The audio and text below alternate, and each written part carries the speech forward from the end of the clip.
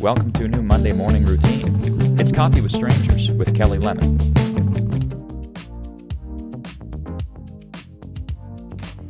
Hey, I'm Ashley Hawkins. I'm the Executive Director of Studio 23, and we're here today doing community 8x10 portraits with a 120-year-old studio camera. We're at Marcus David Peters Circle.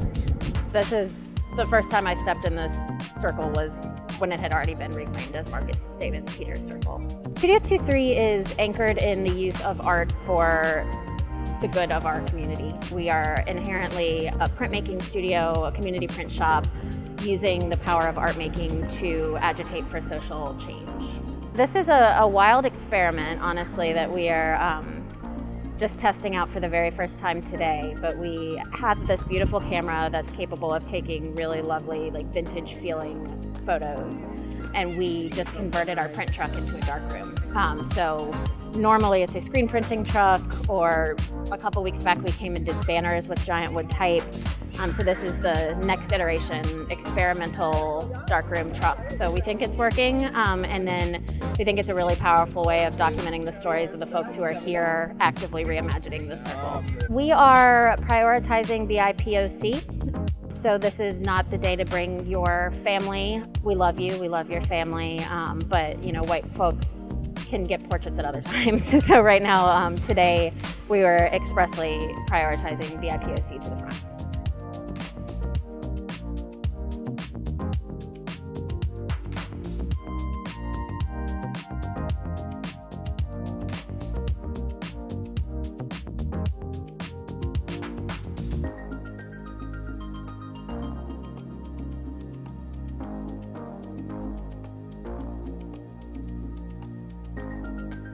I think we're paying a lot more attention.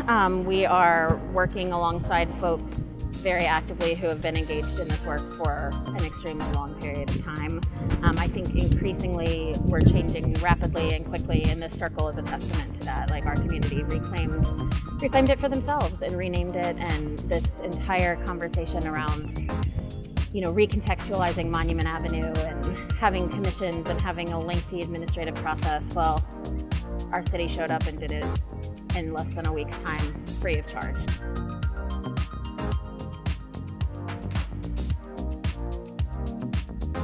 Now, behind me, there are families. My children are here today. Like, folks are interacting. They're working together to continue to push for change and for social justice in our city, and even more broadly. So this, to me, is like Richmond showing up in a very powerful visual way, and it's happening all over the city.